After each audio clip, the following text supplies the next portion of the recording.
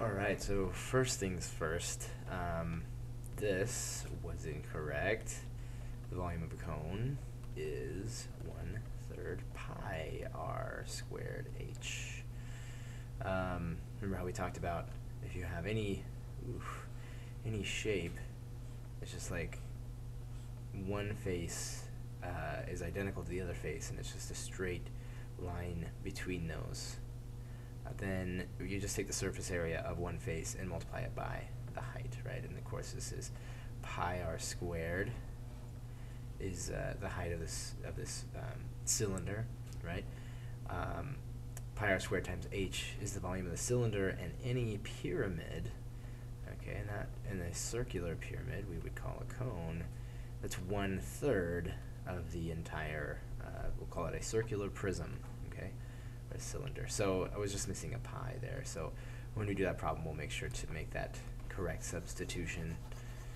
Should have had a pi in that formula. Okay, this one has fooled most of you, though it's not really meant to fool you. It's not meant to be a trick question or anything. But look at this. Don't these look eerily familiar? Like if I had the sine of x, and I told you to use the limiting process to find the derivative. Well, it'd be pretty hard, because what's going to happen, you're going to take the limit as h goes to infinity, of course. It's going to be over h, of course, it's always that, of f of x plus h. What's f of x? F of x is the sine of x. So what is f of x plus h if x equals pi over 3? Well, it's the sine of pi over 3 plus h, right, minus f of x. F of x at pi over 3 would be sine of pi over 3. So what is this? It's the derivative of sine. It's the derivative of the sine function at pi over 3. What's the derivative of the sine function? It's the cosine function, right? This is really just, if f of x is the sine function, the question is, what's f prime of pi over 3? That's what this thing is trying to find. Equals what? Well, it equals the cosine at pi over 3. And that is 1/2. That's it. No need to try and cancel out h's or do anything crazy like that. This is something, like, you need to recognize that this is the derivative. If for no other reason, they're going to ask questions like this on the AP test. I will bet you they do. Okay? And it just relies on you to recognize that this is an expression of the derivative. Okay? I could say all of this, or I could say, here's f of x, what's f prime of pi over 3? Right? It's all the same thing. So just a matter of, did you recognize that that's the same thing as asking, what's the derivative? Okay, so we're going to find f prime, of course, and we're going to plug 2 in there if we want to find the slope of the graph at a certain point at this x value. Then we're going to have to take the derivative. So f prime, we got an outside function of a square, so we're just going to treat that like something squared and not touch the something. Okay, well, it's to the first power, right? Don't have to write that, but it is to the first power. Okay, times the derivative of the inside. The inside is -3. So we get -6 times -3x minus 7, and that would be 18x plus 42. 18x plus 42. Okay. So either way you want to go with that, that works just fine. Oh, okay. I got a little confused because I was like, I don't remember this being the answer, because we're supposed to plug 2 into it. We plug 2 into the function. So this is f prime of x. So f prime of 2 is going to be 18 times 2 plus 42. Grab a calculator. 18 times 2 plus 42. 78. That's it. Determine the points at which the graph of the function has a horizontal tangent. Okay, so if there's a function and it has a horizontal tangent, what does that mean? It means the derivative is 0, so we take the derivative. Y prime 3x squared plus 18x to the first plus 0. We set it to 0. Okay, so we set that equal to 0. Well, that's going to be, I'm going to factor out a 3x. that's going to be x plus 6 equals 0. So 3x equals 0, x plus 6 equals 0, so x equals 0 or negative 6. Those are the places where we have a horizontal tangent line. Is that a maximum, a minimum? We don't know. We just know it's a horizontal tangent line, because it could mean that it's like that, it could mean that it's like, it's supposed to look more like that, or it just kind of levels out and keeps going up like that. Who knows? Okay, we can make a pretty good guess because we know about cubic functions, but we just pretend like we don't have any idea. All we know is that there's a horizontal tangent line at those x values. Okay, so we take the derivative. What am I doing here? I'm testing you to see if you recognize that you need the quotient rule. So, p prime of t, that's low, d high, minus high, d low, over, whoops, that's a little bit too much over the square of what's below, t to the 5th plus 6 squared. That's fine. We can do 4t to the 5th plus 24 minus 20t to the 5th. 4t to the 5th minus 20t to the 5th is negative 16t to the 5th. We got a 24 there, 24 minus 16t to the 5th over t to the 5th plus 6 squared. Alright, so that'll work. This one, let me get my notes real quick. Okay, the first thing, one of those things where I wish I knew how to get this through, and I tried from the Algebra 2 days to instill in you that this and this are not multiplied together, okay? Trig functions, though they are some letters and they do involve some parentheses, they're not a product. This is not the secant times 7 pi t minus 4, right? Like if I said the sine of pi over 3, that is not saying the sine times pi over 3. What does it mean when you say sine? It means nothing. This means absolutely nothing by itself. You have to evaluate the sine function at some point, at some value. This is just a word. It has no meaning. To multiply it by something would be ridiculous. Okay, so it is not a product. We do not need the product rule because we see a secant and a parentheses. Okay. The next thing is to recognize that this is the same thing as this. There we go. Squared, right? The whole thing squared. This is really, when you see this guy here, it means the secant is inside the square function. Okay, so we're going to have to use the chain rule on that. Okay, so if we were to use the chain rule, we would bring down the 2 times 5 is 10. Okay, so that's 10, and we've just worked with the outside function, which is square, right? So the inside function stays the same. And that was the next thing. Some of you are missing, I think, this secant of 7 pi t minus 4. There's a few there's a couple of secant 7 pi t's minus 4. So I'm not sure which one gets missed, which part you're not getting, but I think it's this part, right? That we bring the power down, multiply by 5, right? And now this is to the first. Then we multiply by the derivative of the secant, and the derivative of the secant is secant, and here's another thing, secant of something, right? Some of you had secant, tangent, what is that? The secant of the tangent? It could be. You could take the secant of the tangent. That's not what's going on in this problem, right? It's the secant of this thing, 7 pi t minus 4, times the tangent of 7 pi t minus 4 times, now so we've had the outside, the outsidest function, most outside function is something squared. So we bring that down, and there's the inside function. Okay, so now I have to multiply by the derivative of this inside function. That's the secant times the tangent. Then we have to multiply by the derivative of the inside, of that inside function. Okay, so the derivative of 7 pi t minus 4 is 7 pi. Okay, and a lot of you got that, so that was fine. So we've got 70 pi Right, 70 pi times, well, the secant to the first, so that this is the secant, 7 pi t minus 4, no power necessary, times another secant, so that's secant squared of 7 pi t minus 4 times the tangent of 7 pi t minus 4. And we're done. The second derivative, a tricky one. Okay. Well, sort of.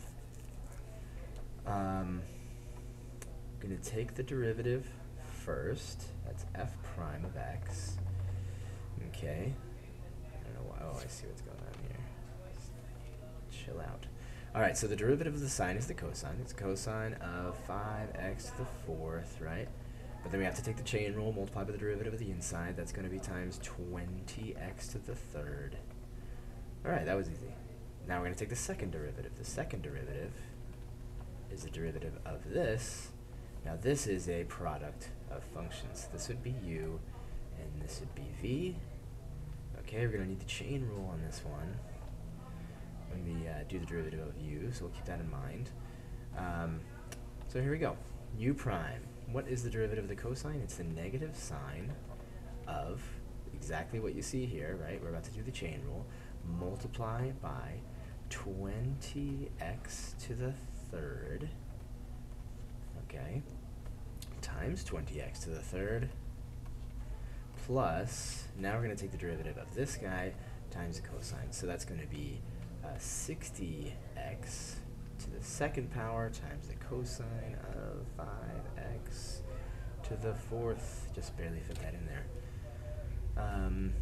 So we can clean this up a bit. F double prime of x equals, since this is negative, I'm going to make it second. So I'm going to write this first. I'm going to write 60x squared cosine of 5x to the fourth. Okay. Put that in parentheses, just so that's clear. Minus, right, just so the minus comes into the second. Minus, okay, so I'm going to multiply this together. Get 400x to the sixth times the sine of 5x to the fourth. Alright, and if I wanted to, I could factor out what a 20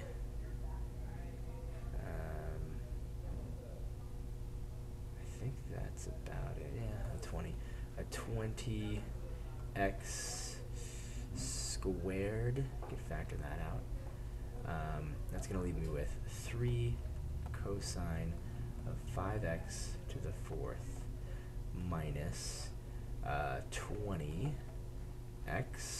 to the fourth sine of 5x to the fourth. Or leave it like this, or it doesn't, or leave it like this. It doesn't really matter. But this is probably what you would see on an AP test answer. They factor out those things. Find the derivative of the function, so we're going to have to take the product rule. Here is u, and here is v. So f prime equals 6x to the fifth, that's the derivative of u, times v, that's 3 plus 5x to the seventh, plus, okay, so just x to the sixth times v prime, that's 7 times 3 plus 5x to the sixth times the derivative of the inside, that's times 5. Okay. So we have 5 times 7. Actually, you know what? We have so you have this 3 plus 5x in common. Actually have 3 plus 5x to the sixth, right, in common between all of this. So we could take out we could actually take an x to the fifth times 3 plus 5x to the sixth out of everything, right? This has an x to the fifth, this has an x to the fifth at least. This is 3 plus 5x to the sixth. This has a 3 plus 5x to the sixth, right? And we have one left over. So, right, so if we factor out an x to the fifth out of here, we'll have a 6, right? Factor out 6 of these, we'll have one left over. 3 plus 5x. Plus, we factored out x to the fifth, so we have an x left times 7. These all got factored out, times 7 times 5. So I'll just undo that and go 35x. I guess we should go ahead and rewrite this. 3 plus 5x to the 6th times, and distribute this. And here, I'll distribute it up here. Get 18 plus 30x plus 35x. So that's 60x plus 18. So we can go that way. Find the derivative of the function. Okay.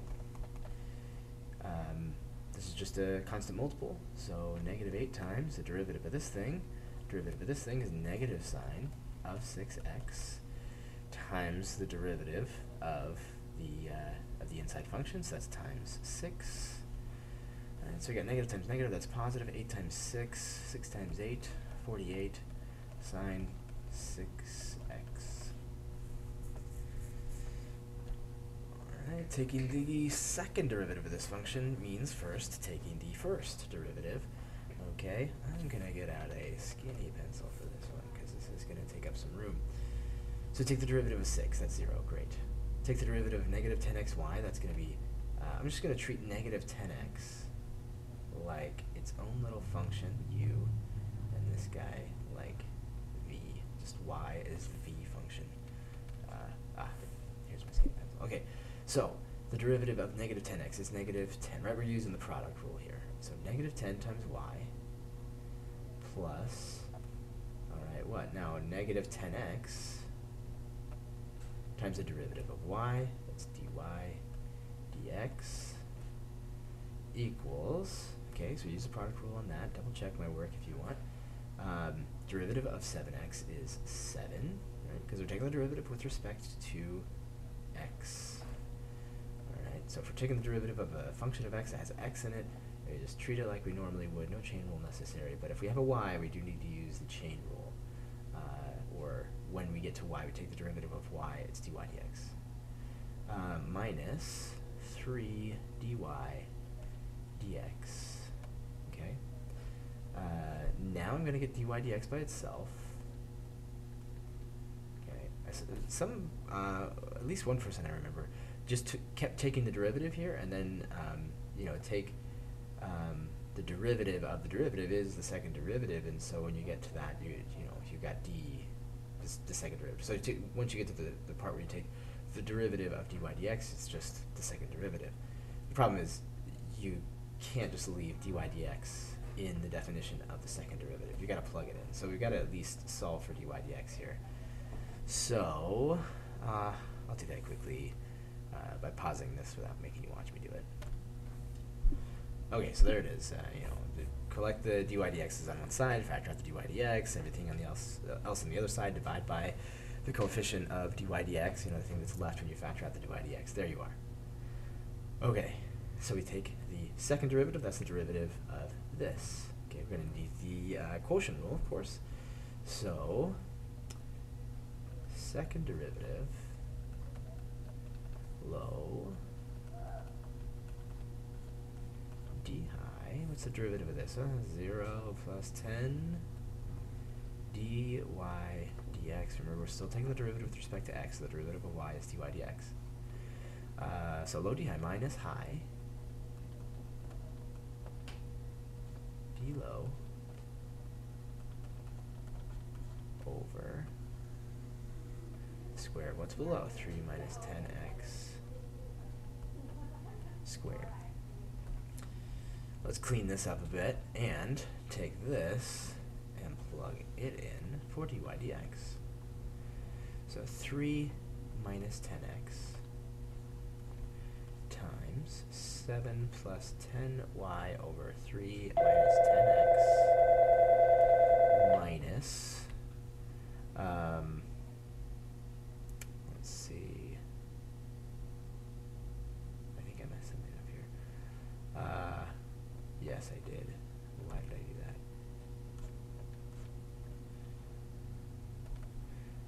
So, this is, right, hopefully you noticed that. So that was high D low. That's what that was supposed to be. Okay, so we distribute that negative 10, we're going to wind up with positive 7, right, when we incorporate this negative as well. Positive 70 plus 100y over minus 10x squared. You might notice this 3 minus 10x and 3 minus 10x cancel each other out. That's nice. So we get 7 plus 10y plus 70 plus 100y. Okay, so we can, let's see, there was supposed to be a 10 there. 10 times dy dx, so this should be also 70 plus 100y over 3 minus 10x squared, so we get 140 plus 100y over 3 minus 10x squared. And that's a great answer. This is a great answer. This is a great answer. Okay, what's an even greater answer? Okay. The reason why I'm going to go through this is because I think what I was saying was, you may see this on the AP test, like this answer we're about to hammer out. And you need to be able to take your answer, look at their answer, and say, why does mine not look like theirs? Could I get mine to look like theirs? Keep in mind, in the same way that we took the first derivative, we plugged it in for where we see the first derivative, sometimes we can use the original function to kind of clean this up a little bit, okay? So, to show you that, I'm just going to take this function and I'm going to solve it for y, okay? So, we'll go like this. We'll go 3y minus 10xy equals 7x minus 6, okay? Just make sure that's all correct. 7x minus, yeah. And we're going to solve it for y. So we've got y times 3 minus 10x equals 7x minus 6, and y equals 7x minus 6 over 3 minus 10x. Alright, so this is the same as y, so we plug that in there. And we have 140 plus 100 times 7x minus 6 over 3 minus 10x over 3 minus 10x squared. Okay, so we distribute this 100 here, and we get 140 plus 7, let's see, 700x minus 600 over 3 minus 10x over 3 minus 10x squared. Okay, how to approach this the best way? I'm going to go ahead and say, I would say the best way would be to multiply the numerator denominator by 3 minus 10x. Why is that? Why would I do this? Because if I distribute it to here, this is the main motivation. If I distribute it over here, I'll cancel out this denominator, right? And here I just get 3 minus 10x to the third, right? So all the work really is just multiplying 140, distributing that to this thing. So 140 times 3, that's 420, minus 1400x. Let's see.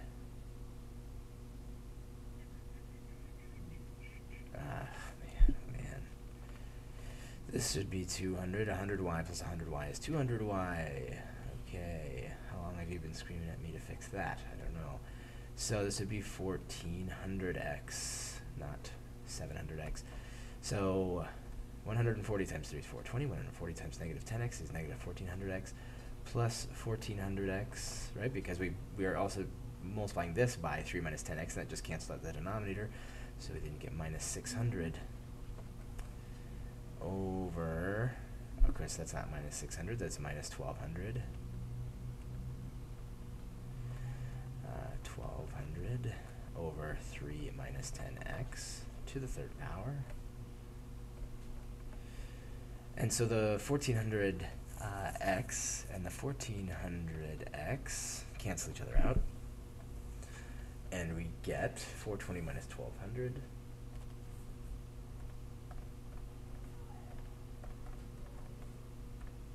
Negative 780. Negative 780 over 3 minus 10x to the third. Okay, again, that's just so that if that were an answer on the AP test, you could go from your answer to their answer. But if your answer looked like this, or if it looked like this or this, all of those are great. Okay. So whatever the answer here, one of these would be great. All right. On to finding the derivative of this function in number 10. Okay, so we're finding dy dx. You can see how there's a y inside a function. We're going to use implicit differentiation. So the derivative of the sine of x is the cosine of x, plus the derivative of 5 cosine would be negative 5 sine of 5y. Okay, times the derivative of the inside function, that'd be 5 dy dx. And that's equal to 0 because the derivative of 6 is 0. We're going to solve for dy dx. Okay, and let's see, that's going to be, we'll take the cosine to the other side. So we've got negative 25 sine of 5y times dy dx equals negative cosine of x. We're going to divide both sides. Negative divided by negative is going to be positive, so dy dx will be positive cosine x over positive 25 sine of 5y. Right, because negative divided by negative is positive. Next,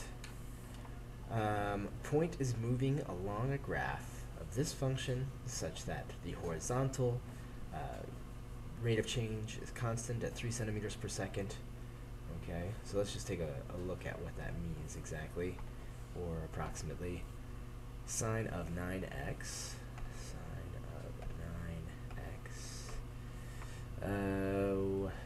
should probably, let's see, go to, let's say, negative pi over 2, and go pi over 2, and then let the y go from negative 2 to 2, so we can see this thing. So you can see a few periods of it. Alright, so if I turn the trace on, I get this point that moves along the graph, right? So let me move it all the way over here. Alright, and if I hold this button down, it will move this point horizontally at a steady speed. Okay, now notice what it's doing vertically. Fast, not very fast. Going vertically very quickly, now slowing down, going vertically very quickly. You see how the vertical velocity is changing while it's moving horizontally at a steady rate. Right? It's moving at like a tenth every, I don't know, half a second, however long it takes to redraw that point. It is moving just a little bit each time, okay, but the same little bit each time. And the vertical velocity is changing depending on where the point is, okay? So they're going to ask a question about dy dt, and it's changing. It's different depending on where the point is, okay? But it's a simple enough problem to solve. We want dy dt, we're told about dx dt, so we should take the derivative of this with respect to t. Right? That's the only way I can find anything out about dy dt is to take the derivative of y with respect to t. On this side, we need to take the derivative with respect to t as well, so when we get to the inside function, we're going to have to take the derivative, right, the chain rule, with respect to t. Okay? So cosine of 9x times the derivative of the inside, the derivative of 9x with respect to t. Normally it would just be 9, right? The derivative of 9x is 9. But it's not the derivative with respect to x, it's the derivative with respect to t, so it would be dx dt. Okay? And it's moving at 3 centimeters per second, right? That's what that is. And then x is pi over 7. So dy dt equals the, let's see, oh, what's that? That's 3 times 9, so 27 times the cosine of 9 times pi over 7, so that's 9 pi over 7. And that's a fine answer. Or you can get the decimal of whatever that is. Make sure your calculator's in radian mode. Alright. The part we love the most, and the part with the correction from the front page where I have the correct formula. Imagine that. Switch colors. So the radius r of a circle is increasing at a rate of 5 centimeters per second, right? We can visualize what's going on there. The radius is changing, it's moving, right? The outside of the circle is moving along at 5 centimeters per second. Find the rate of change of the area when the radius is 6. Okay, so it's telling me about radius, it's telling me about area. I should probably find a relationship between area and radius. Area equals pi radius squared. Alright. Now, let's see, the rate of change of area. Rate of change with respect to time, of course. So, dA dt, take the derivative of this side with respect to t, take the derivative of this side with respect to t, 2 pi r, right, dr dt. The outside function is a square, so we bring it down 2 times r to the first. R was the inside function, so we multiply by the derivative of r with respect to t. Alright, so dA dt is 2 pi times r, which they tell us is 6, times the rate of change of r, which they tell us is 5. So that would be 60 pi centimeters squared per minute. I said second a second ago. It's a minute per minute. Okay. Well, goodness, that's a slow circle. Conical tank. All right, let's read it. Conical tank, vertex down, like this thing. 8 feet across, so it looks like from here to there is 8 feet. Maybe a different color would be good.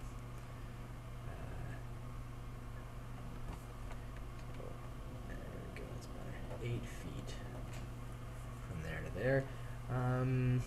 19 feet deep.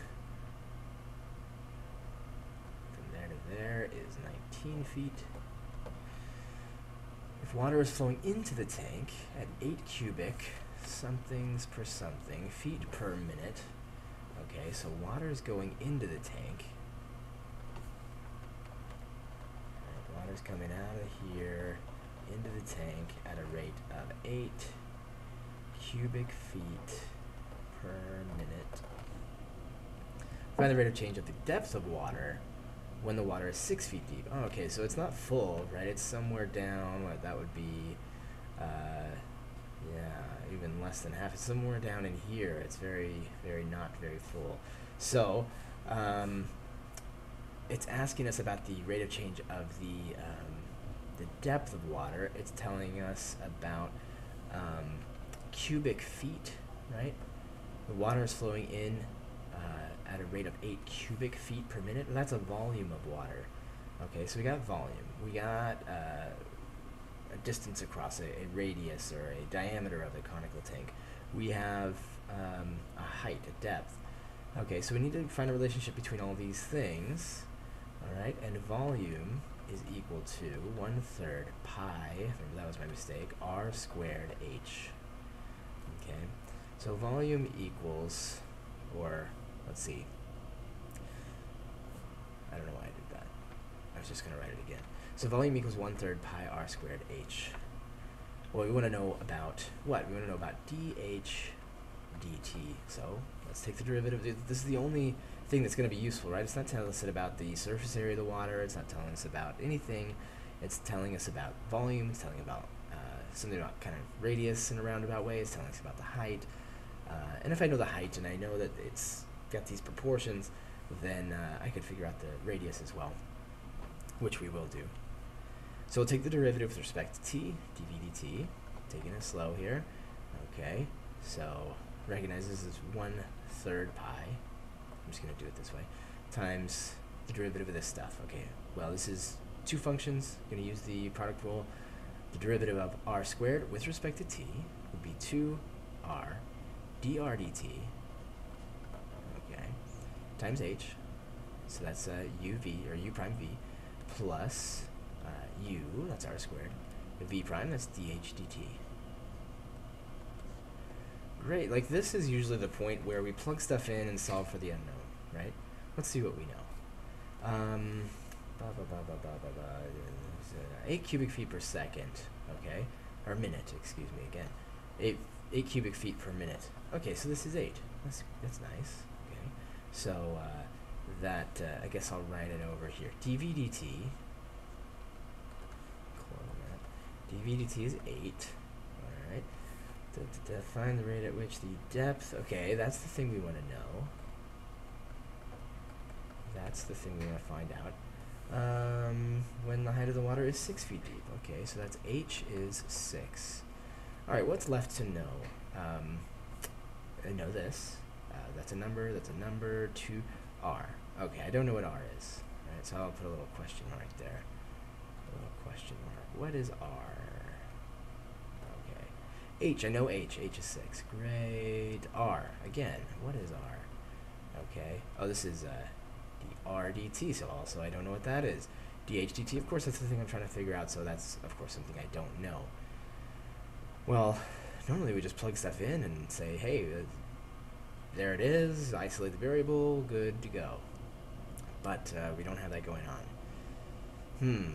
So what's R?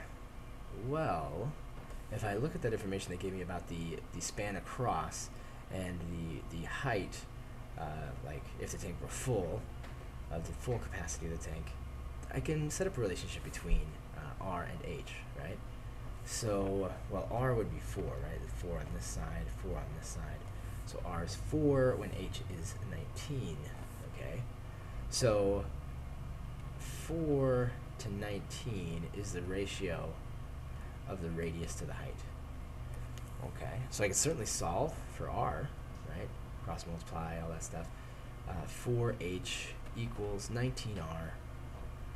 H is 6, so I can come over here. 24 equals 19r, and divide by 19. So r is 24 over 19. So that's nice, right? Now this is not a question mark anymore, neither is this. But dr dt is a question mark. What is dr dt? Well, we could use this guy here. If we took the derivative of it, what would we have? We'd have dh dt and dr dt, and we'd have some way to write dr dt in terms of dh dt. So take the derivative of both sides with respect to h. 4 dh dt equals 19 dr dt. I'd like to replace dr dt, so I'll solve for dr dt, and we get 4/19 times dh dt equals dr dt. Okay, so that was an option. Like, we can do that now. We can plug that in for dr dt. If you're thinking a little differently on a different day, when the humidity is a little different and it's a little warmer, you might go back to the original function and say, well, I don't even know anything about r, so why would I take the derivative with a function, or of a function with an r in it? I could, just from the very beginning, replace r with, let's see, 4/19 h. I could just go 4/19 h squared and go it that way. Either way will come out the same thing. This is the way that I did it, so that's the way I'm showing you. You can do it any way you want. So dv dt, that's 8 1/3 pi times 2 times r, which we found to be 24 over 19, times dr dt, which we found to be 4 over 19 times dh dt, times h, which is 6.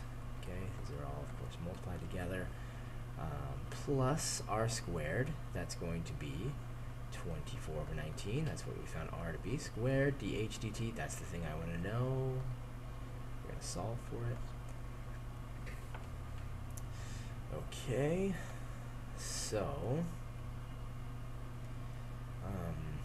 now let's, I guess, clean this up a little bit. We'll call this pi over 3 times, let's see, we get 24 times 24 times 2 over 19 times 19.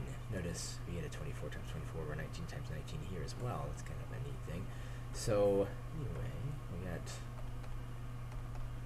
24 squared is 576 times 2. Okay, so that's 1152. 1152 over 19 times 19.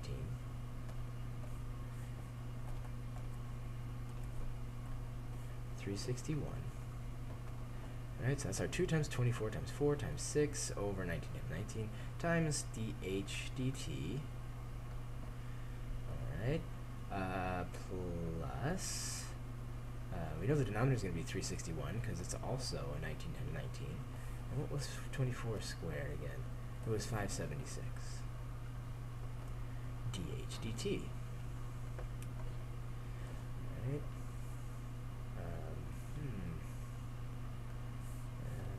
Let's see, first I need to do this, like this, and I'll lock it. And now I will take all of this over there. Okay, now I have some more room to work. Distribute this pi over 3, or multiply by 3 over pi. I'm going to multiply by 3 over pi. I'll get on the other side 24 over pi equals, I have a dh dt in both of these things, so I'm going to make a dh dt times, what's that going to be? That's going to be 1152 over 361 plus 576 over 361. They have common denominator, just have to add them up. So I'm going to go with 1152 plus 576, enter 1728 over 361. How do we get dh dt by itself? Multiply by the reciprocal, so we get 24 times 361.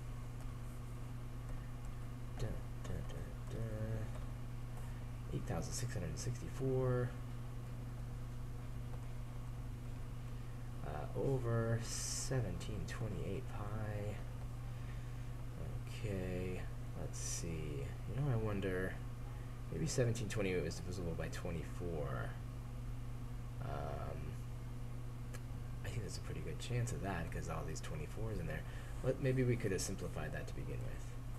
Was 1728 divisible by 21 multiplied by 361 over 1728. Could we have canceled the 24 and the 1728? Let's see, 1728 divided by 24. 72. Alright, so we could even clean this up. We could say 361 over 72 times pi. That is dh dt. Was this a tricky one, a difficult one? Of course it was. I mean, we're supposed to display our mastery of related rates problems here. And certainly, you've seen that I'm a master, right? After doing that. Because those are the kind of questions they're going to ask you on the AP test, so why would I water it down for you and then just set you up to be confused later? But we'll do more of these as we review for the test later in the year. I will be correcting that mistake in the formula, and we'll do something similar like that later on in a bit. So now I'm rambling because I'm kind of tired. I'm going to go ahead and stop this video, and thank you for watching.